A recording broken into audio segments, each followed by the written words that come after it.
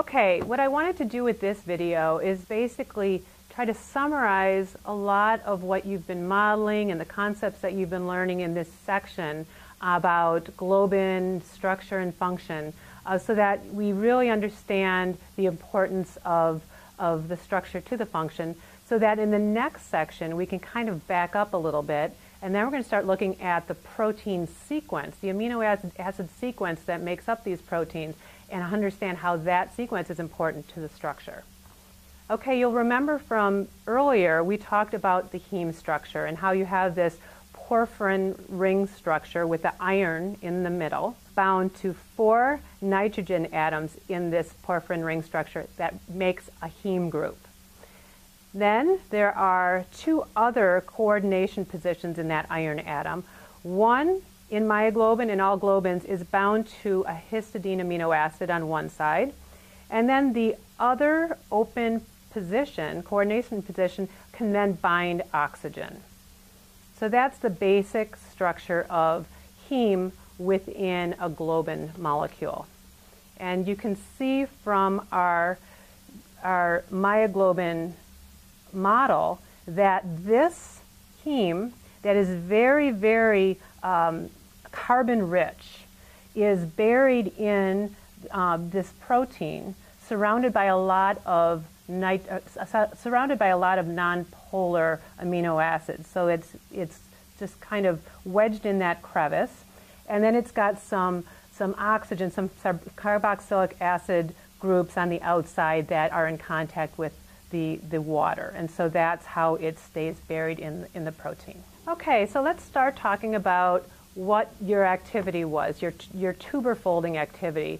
You either used the Beta-Globin Folding Kit, if you had it, or hopefully you were able to borrow a tuber from an amino acid starter kit and some histidines and do a globin fold in with one of the different kits. So if you use the Beta-Globin Folding Kit, yours will be green because it's the green part of that kit, right? And so what you will see, and I haven't put all the extra side chains on. I'm using this the green piece of the folding kit and the 2 histidines, as well as the heme group.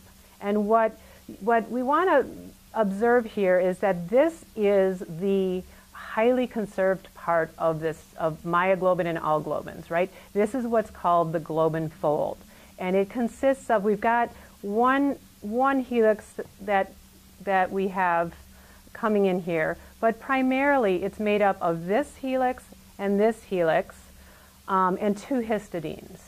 And one histidine here is called the proximal histidine. And it's called that because it's the one that's closest to the iron of the heme group, and it binds to that iron. It kind of holds that heme in place.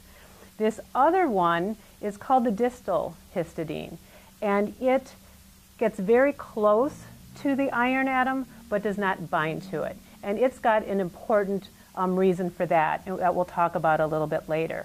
And on the side where the distal histidine comes very close to the iron, that is also the area where the oxygen binds to the iron. Okay, so once you've modeled your globin fold, you may wonder, well, if the heme is what binds the oxygen, what's the purpose of the rest of the protein? Why do you need that protein?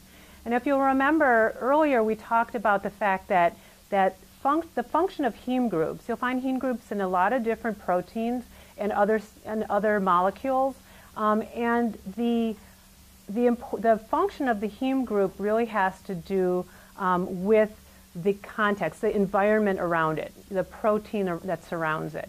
And so we're going to explore why this globin fold is important in the function of globins.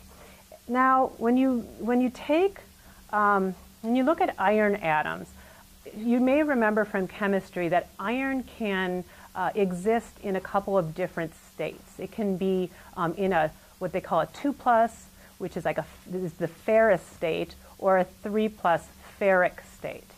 So ferrous iron, the F2+ iron, can bind oxygen, but if it's allowed to bind oxygen, it can readily oxidize to the ferric or 3+ state.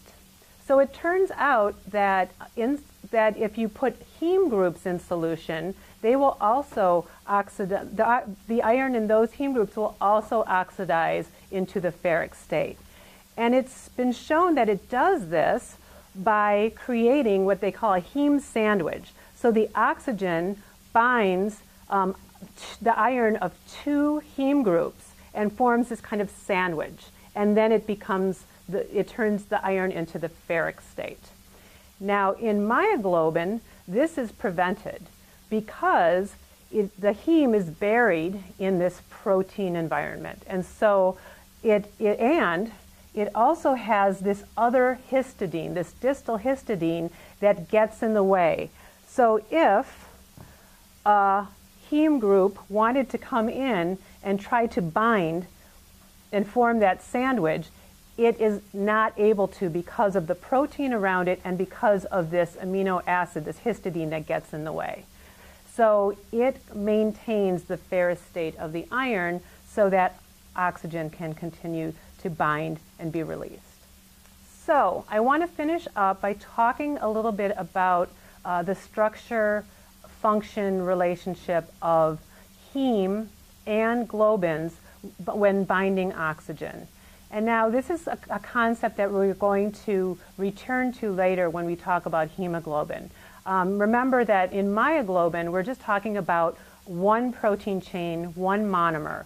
And so the conformational change that we're going to be talking about is not as important in myoglobin, but it'll be easier to understand if we learn it now.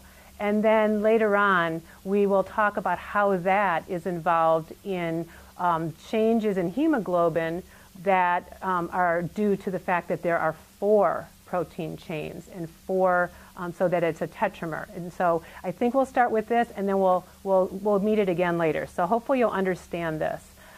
So this is a heme that is not bound to oxygen yet, and this is a heme that is, okay? And so we're going to look at the slight differences in the structure of the conformation of these heme groups when it's bound or not bound to oxygen. Now, you might be able to notice that if we look at the plane of heme, remember hemes are pretty flat molecules, and you look at the iron atom, you should be able to see that it is a little bit above the plane. So you see more iron on the side that's closer to me than on the other side, okay? So the side where this proximal histidine is bound, the iron is closer to it. And then when the oxygen comes in and binds, it actually pulls that iron into the plane so that it is much more flat, much more. It's slightly more flat. It's not a huge difference, but if you look at them side by side, hopefully you'll be able to see that the iron is more in the plane and more evenly distributed across the plane of the oxygenated versus the deoxygenated on the left. And you can also see, if you look at the carboxylic acid groups, you'll be able to see that they change and get a little bit more flattened in the plane when the oxygen binds. Now, this seems very, very subtle. And you would say, well, why should that make a difference in anything? But if you remember that the iron is attached to the histidine side chain, and the histidine side chain is attached to the backbone of the protein, which is attached to the entire protein, right? So let's look at this. And we can see how, on your tuber model, if you have the oxygen binding to the heme, which is attached to this proximal histidine, and if we can remember that it's kind of pulling the oxygen down away from this proximal histidine side, that is going to pull that slightly, right? That's going to pull this helix slightly towards there. It's going to change this corner, in this corner. So that change is going to be transduced to the structure of the protein. And that slight change in conformation will change the way this globin subunit attaches to the other three that it's connected to in hemoglobin. And that's going to be really important in understanding how oxygen binds to the 4 subunits of hemoglobin. So stay tuned in the next unit to understand why that is important. All right, so I think that this summary should really help you as you move to the next section, because now you have a real good idea, hopefully, of the globin fold, why it's important, why it's so conserved through evolution. And then you can look now at the sequence and try to make sense of the sequence differences and the amino acids that are very highly conserved, and knowing that those amino acids that are highly conserved must be important to the structure-function relationship. And then hopefully you can start thinking back to what you've learned here to understand why they might be important. All right, good luck with the next section, and we'll check in with you again later. Beautiful.